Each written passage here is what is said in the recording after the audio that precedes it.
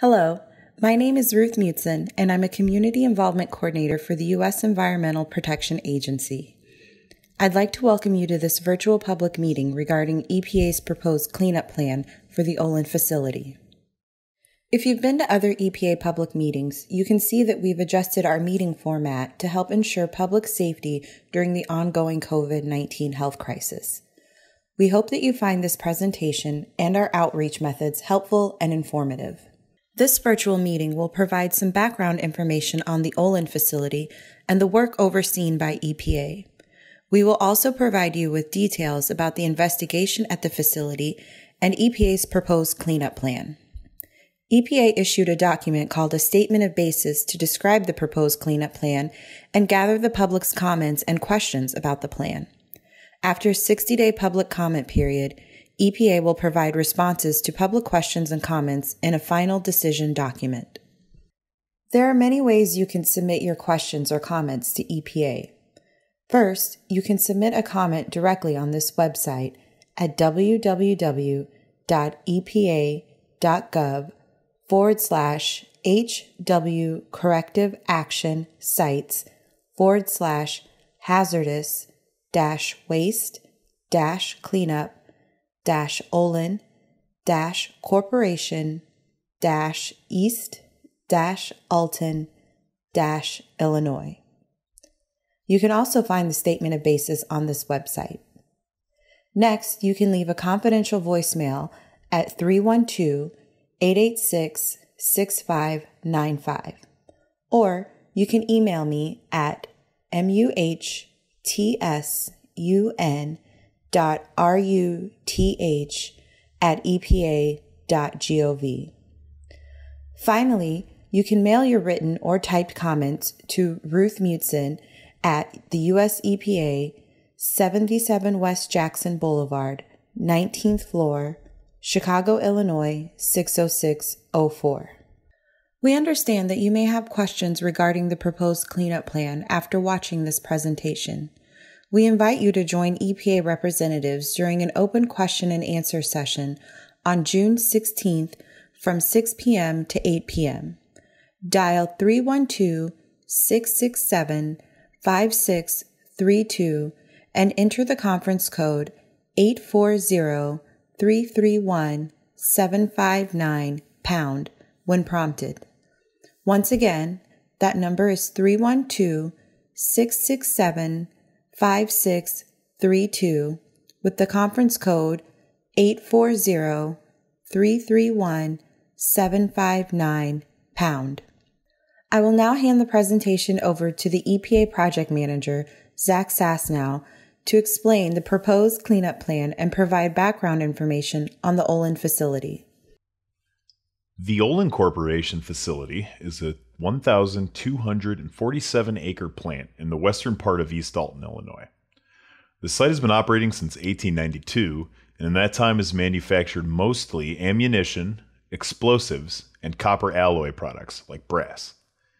The areas where the most activity takes place are the brass mill, located in the southwest corner of the site, the wastewater treatment plant, located just to the east of the brass mill, and the materials reclamation facility, located northeast of the wastewater plant and brass mill. Some other areas of note that I've marked on this figure are the public shooting range in the northeast of the property, explosive storage bunkers that you see dotted along the eastern part of the property, and a former laboratory in the forested area north of the wastewater plant. The laboratory is no longer used, but historically, waste from this lab were discharged to a small slough or pond near the lab. The Resource Conservation and Recovery Act, known as RCRA, was passed by Congress in the 1970s. Through the RCRA Corrective Action Program, facilities that treat, store, or dispose of hazardous waste are required to investigate, control, and clean up spills or releases of hazardous waste into the environment under EPA oversight.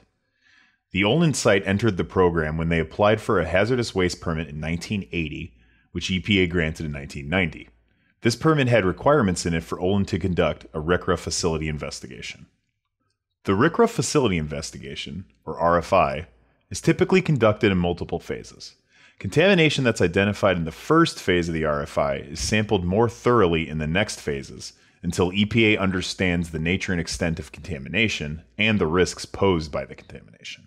Olin conducted their RFI in 2 phases, completing and submitting reports to EPA in 1996 and 2006. During this investigation, 30 areas were sampled on the site property.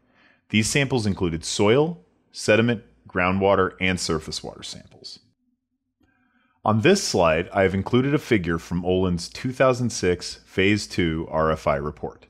This gives you a general idea of the locations that were investigated during the RFI.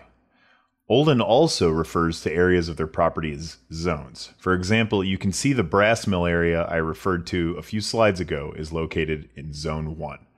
You'll see these zone references throughout the reports submitted to EPA by Olin. Within these zones, you can see many areas that were investigated during the RFI, highlighted in orange. Many of these are patches of soil where wastes were staged in the past, as well as several sloughs located in the western part of the property.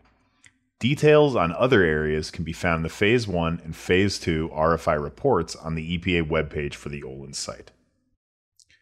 EPA and the Illinois Environmental Protection Agency, or IEPA, oversaw several other investigations of the Olin site, at the same time as the RFI that was required by Olin's hazardous waste permit. Since the 1990s, Olin has been sampling groundwater near the brass mill and materials reclamation facility to monitor lead impacts to groundwater in these areas. These impacts were caused by some historical staging of contaminated ballistic sand. Ballistic sand is sand used to stop bullets during ammunition testing and can often become contaminated with metals from the ammunition. Olin submits monitoring reports to EPA and IEPA every 6 months. In 2002, in one building in the brass mill area known as Building 433, Olin discovered a leak in some machinery drainage sumps that were releasing lubricating oils into the groundwater beneath the building. Olin installed an oil recovery system in 2004, which includes 8 groundwater wells and pumps to remove accumulated oil from these wells. Over time, the oil is decreased through these efforts, and very little is observed today. In 2004, Olin was staging sediments removed from a sewer discharge point, known as Outfall 11. It was discovered that the sediments had significant impacts from lead. The sediments were disposed of in a hazardous waste landfill, and the soil where the sediments were staged was also disposed of. Olin sampled groundwater in the area for lead until 2013. Also in 2004, a leak was discovered in the sewer near a priming compound manufacturing building, known as Building T242, releasing trinitroresorcinol into the groundwater. Olin installed several groundwater wells and sampled them. While there were no significant impacts from the trinitroresorcinol release, lead was also detected in the area, and Olin continues to sample groundwater annually for lead. EPA has also directed some investigations more recently. In 2018, EPA requested Olin sample the top foot of soil in city-owned property near the site to determine if any off-site impacts from lead existed in the community. Fortunately, no lead impacts above EPA residential human health screening criteria were found.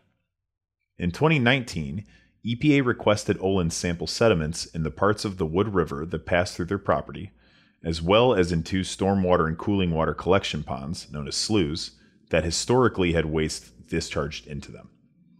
No impacts were found in the river. However, high levels of chromium, lead, and mercury were found in the sloughs. These sloughs are addressed as part of the remedy I'll discuss later in the presentation.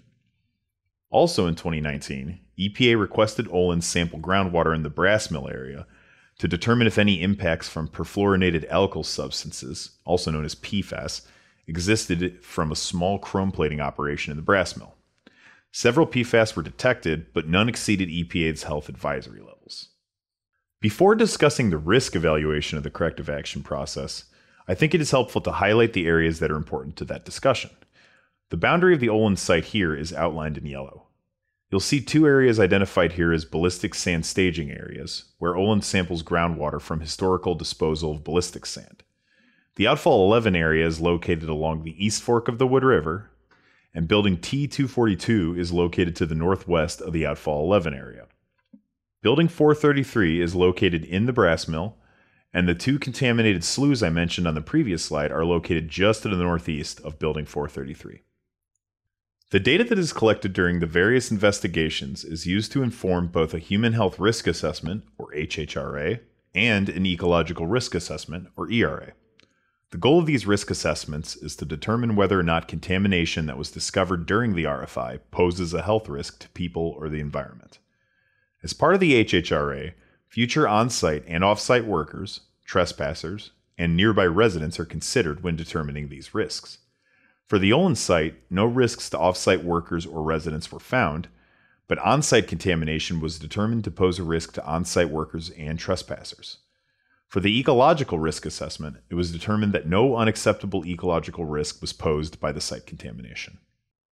The human health risks that were determined in the HHRA were present in soil, groundwater, and sediments on the site property. For soils, several metals including antimony, arsenic, cadmium, copper, lead, and mercury are present above industrial worker criteria. Additionally, dinitrotoluene and polycyclic aromatic hydrocarbons, known as PAHs, are present above these criteria. For site groundwater, lead is present in several areas above EPA's drinking water criteria, known as maximum contaminant levels, or MCLs. Vinyl chloride is also present in the Materials Reclamation Facility groundwater. Note that though we're talking about drinking water standards, groundwater at the site is not currently used for drinking water, and part of the proposed remedy will prevent the water from being used for drinking water into the future. There is also oil present in the groundwater beneath Building 433 that will be addressed by the remedy. There are significant chromium, lead, and mercury impacts in 2 stormwater collection ponds near the brass mill that would pose a significant risk if they came into contact with a site worker or trespasser. These are also addressed in the final remedy. To address the risks identified in the HHRA, EPA selects a remedy to clean up or otherwise prevent unacceptable exposures to contamination at the site. When selecting a remedy, EPA evaluates various criteria to decide if a remedy is appropriate for the site. The primary criteria, known as remedial threshold criteria, are protecting human health and the environment, achieving cleanup goals, and controlling the sources of contamination. In addition, secondary criteria, known as remedial balancing criteria, are also considered, including long-term reliability and effectiveness, reduction of the toxicity, mobility, and volume of waste, short-term effectiveness, implementability, cost, community acceptance, and state agency acceptance. With these criteria in mind, EPA is proposing the following remedy to address risk and contamination at the site. To address soil contamination, EPA is proposing that Olin remove and dispose of the top foot of lead-impacted soil in the ballistic sand staging areas and Materials Reclamation Facility, and replace that soil with a clean cap material. This cap can be made of a variety of materials such as clay, concrete, or asphalt, and will prevent rain from passing through soil in the area and contaminating groundwater. To ensure on-site construction workers are not exposed, EPA is proposing Olin prepare a soil management plan for EPA approval. The soil management plan will outline how to prevent access, excavation, or construction in those areas without additional testing, protective equipment, or EPA oversight. The plan will also address the shooting range and require Olin periodically remove debris from the range to prevent metals from accumulating in the soil. To address the contaminated sediments, EPA is proposing that Olin remove the contaminated sediments from the stormwater collection ponds, or sloughs, near the brass mill. The contamination is present due to dumping of waste material before the 1980s. Olin currently only collects stormwater and cooling water in the ponds. To address potential exposure to contaminated groundwater, EPA is proposing that Olin place a legal restriction on the property's deed that prevents the use of groundwater for drinking water at the site.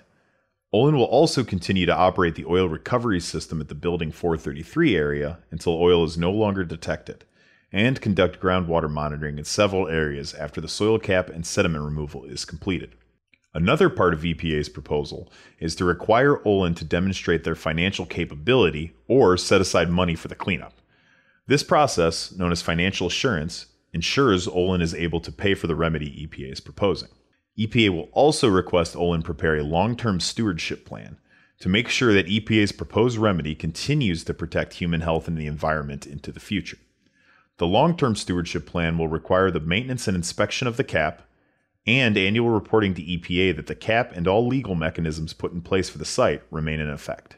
The site property deed will be amended to restrict the use of the Olin site property for industrial purposes only, and include the soil management plan as a requirement to follow for any future owners of the property.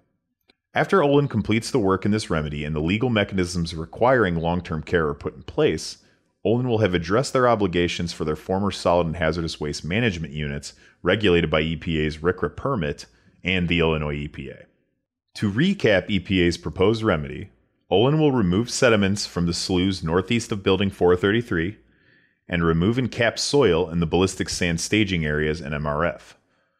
Olin will then sample groundwater for a period of time after removing these materials to ensure the potential for contamination has been reduced. And the entire site property, outlined on this map in yellow, will be restricted to industrial use and groundwater use for drinking will be prohibited. With that, this concludes the technical portion of our presentation, and I will now hand the presentation back to Ruth. Thank you for participating in this virtual public meeting. As mentioned at the beginning of the presentation, there are multiple ways to submit your public comments on this proposed cleanup plan. First, you can submit a comment directly on this website at www.epa.gov/HW corrective action sites/Olin-cleanup-East-Alton-Illinois.